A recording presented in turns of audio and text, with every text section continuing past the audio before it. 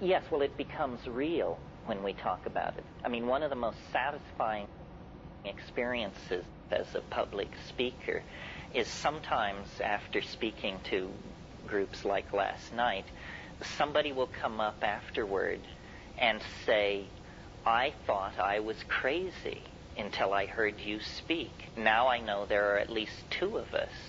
And the truth is, there are more than two of us. There are thousands. If you, it's a delusion if it happens to one person. It's a cult if it happens to 20 people. And it's true if it happens to 10,000 people. Well, this is a strange way to have epistemological authenticity conferred upon something. We vote on it, So I would like competition. I'm surprised nobody has followed me into this. The competition is terrible. That's the entire basis of my success. The unspeakable is the true domain of being. And then within that, there is a very small subset of those things which can actually be captured in language. Mostly it's all mystery. Where is it writ large that primates are supposed to be carrying around in their heads true models of the cosmos? So I think all knowledge is provisional, and I think the new science will honor this. This is why the rise in the use of the word model.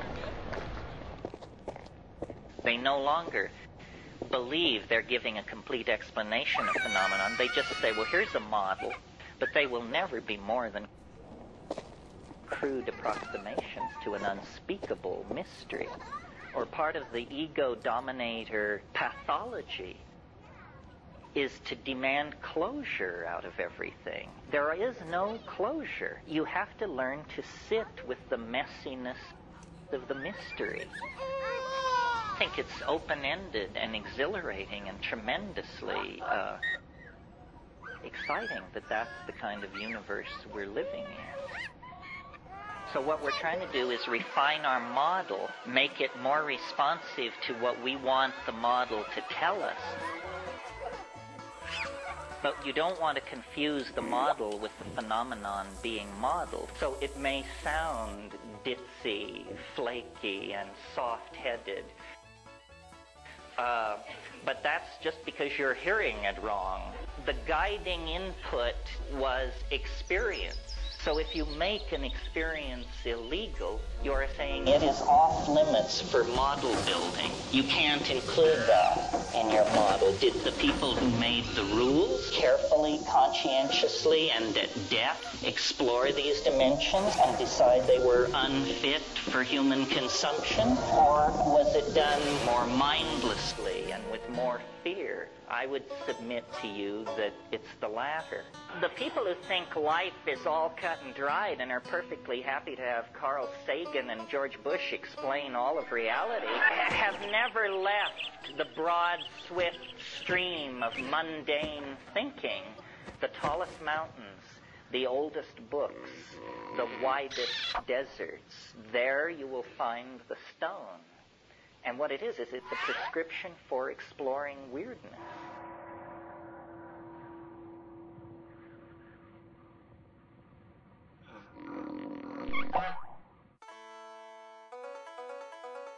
It's never the way they tell it afterwards. The aftertelling is always about the primary insight, the careful experiment, the gathering of data, the correlation. Actually, it doesn't work like that at all. It's entirely psychic, piecemeal, ruled by synchronicity. Science has great pretension about itself. I mean, it basically regards itself as a meta-theory, capable of passing judgment on all other theories. They are supposed to submit themselves to science to be told whether they're real or not. Modern science was founded by René Descartes. Descartes founded modern science near the little town of Ulm in southern Germany, which will later be the birthplace of Albert Einstein. Descartes had a dream, and an angel appeared to him, and the angel said, the conquest of nature is to be achieved through number and measurement. Modern science was founded by an angel. You know, they don't tell you this at MIT. It's astonishing. Things which claim roots in rationalism are actually among some of the most irrational productions in the historical continuum. It appears that our development, our history, our histories have always been created at the promptings of invisible voices. I mean, Socrates, who is at the very center of what's called thinking by Western civilization, Socrates had a demon. It was a little voice. It told him the difference between profound philosophical thinking and bullpucky. The edifice of Western thinking built on Platonism owes its debt to an invisible agency speaking from hyperspace.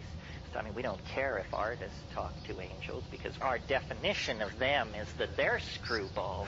To believe that an enterprise like modern science has to trace its way back to the same ecstatic roots is, I think, very suggestive that the world is stranger than we can suppose. Have you ever noticed how as the sphere of understanding grows ever larger, necessarily the surface area of ignorance gets ever bigger? The impact of psychedelic plants on human beings is central to understanding who we are and how we got this way. Psilocybin imparts measurable improvement in visual acuity. That if you are a hunting animal and there is a food in that environment which will give you better vision, the animals which accept that item into their diet are going to be more successful hunters and consequently more successful at raising their offspring to sexual maturity. And that's the name of the game in Darwinian evolution. Then the genes flow forward. If you fail in that, you get an F in the evolution game. If you take slightly larger doses, you get what is called central nervous system arousal. It's the feeling of 2 double cappuccinos in short order.